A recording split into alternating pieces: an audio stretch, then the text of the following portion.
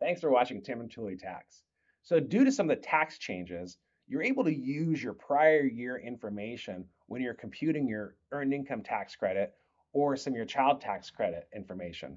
Also, as we all know, we got stimulus checks last year, and some people didn't get those stimulus checks. They're claiming the recovery rebate credit on their tax return.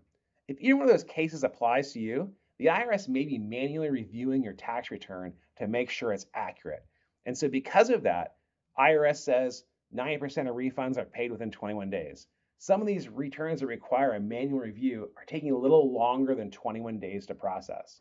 So if you have a tax return and it's accepted and you've claimed the recovery rebate credit or used your prior year income, it says PYEI on that form 1040, then you may have experienced a little bit of delay your refund coming to you.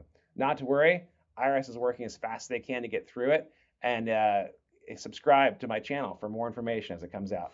Thanks.